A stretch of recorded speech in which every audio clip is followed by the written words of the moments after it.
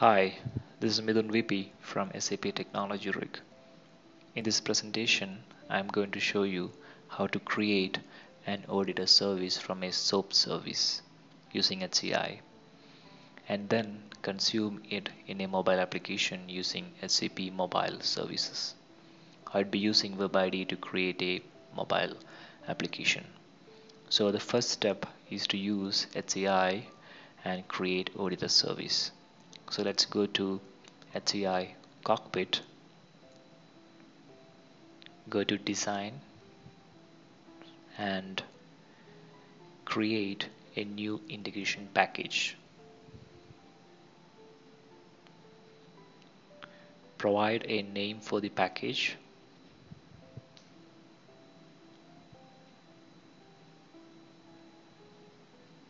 and then click on add and choose OData service.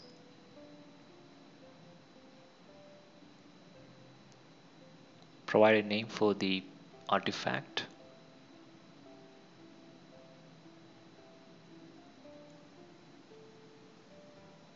then click OK.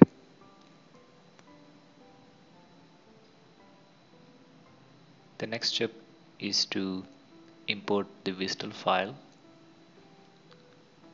So browse the WSDL file. I have stored a WSDL file in my machine. So it is salesorder.wsdl. Next step is to choose an operation and then define a primary key. Click on finish. Then define a query for the OData service.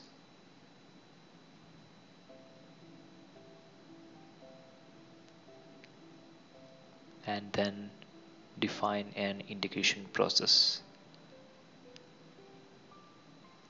So in this step, I have to define some configurations.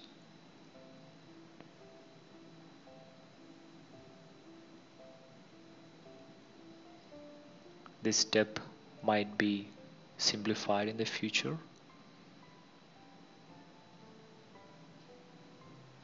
So I'm replacing the content modifier with a mapping. So those who are familiar with HANA Cloud integration knows this step. So this is nothing but an iFlow in HCI. So I'm modifying the default iFlow here.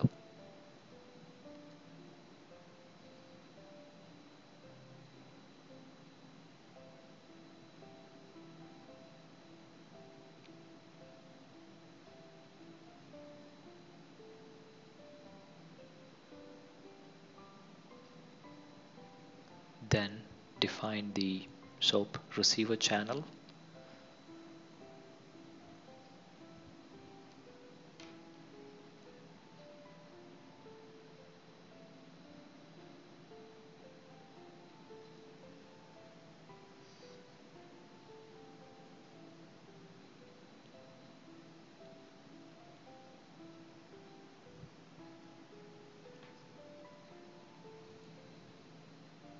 And finally, define the response mapping.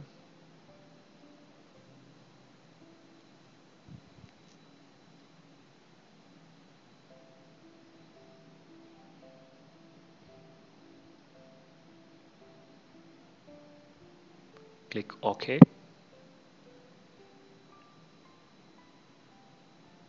And save and deploy the package to HCI. So once it is deployed, we could find it under the monitor tab.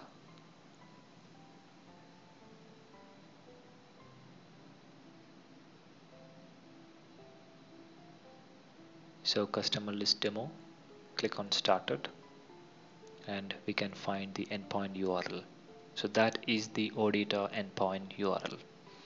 So to access that, I have to provide my backend credentials.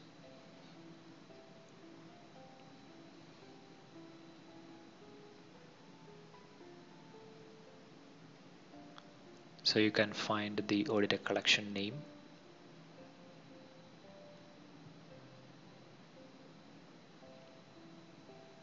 and this is the data.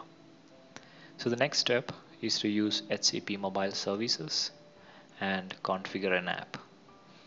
So let's go to the HCPMS cockpit, click on applications,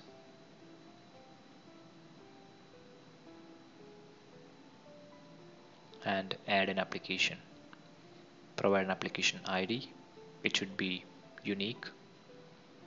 This ID will be used when we create a app using Web IDE. Then choose the type of the application. It is a hybrid app. So I'm going to create a capsule Cordova based application.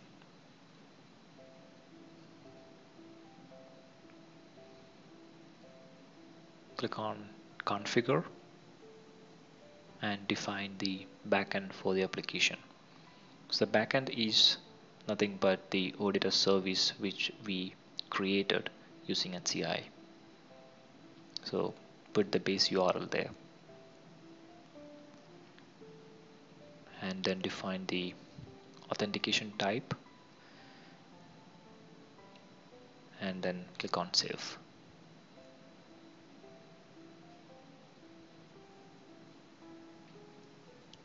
So the next step is to use Web IDE and create a mobile app. Then install that application in the device and run the application. So it will get the data from the backend in this fashion. So let's go to Web IDE and create a project from a template. I'm choosing the master detail capsule template. Provide the project name. Click next. Choose the service URL. I'm choosing my HCI system.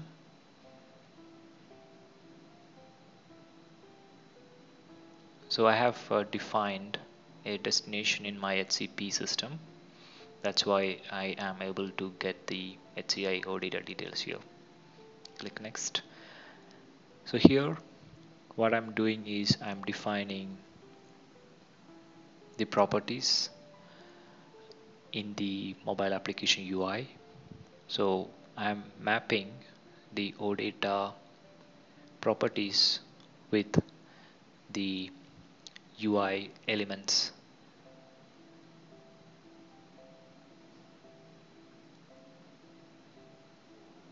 So I'm choosing some fields from my OData. Click on finish.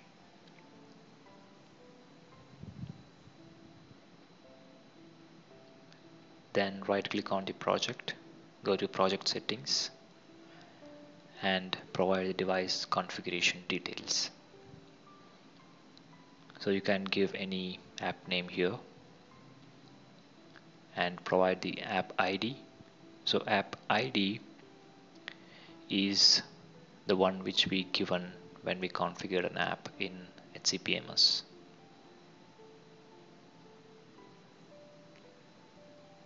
Now choose the platform. I'm choosing iOS, so the application which I'm creating will run on iOS. And providing a capsule plugin, I'm choosing the logon plugin to get a login screen. And finally run this app in the iOS simulator. So in the background, what Web IDE is doing, it is creating the Cordova project, adding the plugins which I chose, and build the app and installing it into my iOS simulator.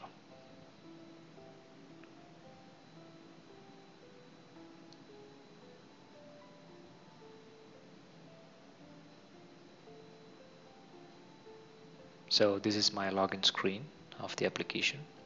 So let's log into the app. It will create a registration in the HCPMS.